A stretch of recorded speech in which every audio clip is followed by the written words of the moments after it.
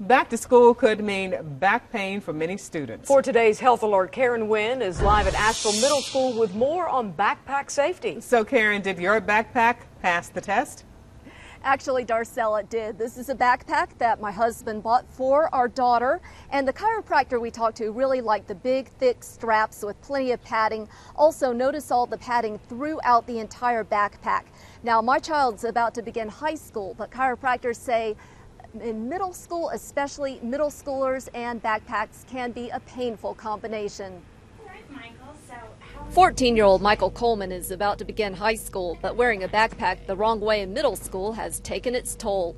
It would hurt around the shoulders where I carried my straps because I would try to lean forward holding my bag because it got heavy. Even after numerous chiropractic adjustments and changing how he carried his backpack, Michael's spine is still rotated. I would automatically put it over one shoulder like a habit, and it was very hard to change. Michael's mother, Deborah, a chiropractic assistant, remains concerned.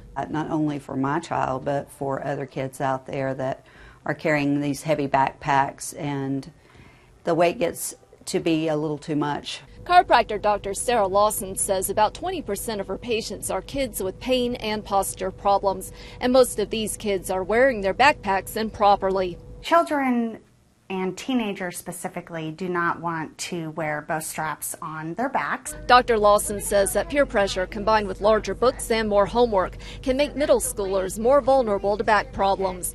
But Michael Coleman says he will not bow to that peer pressure in high school. Like my back the way it is now.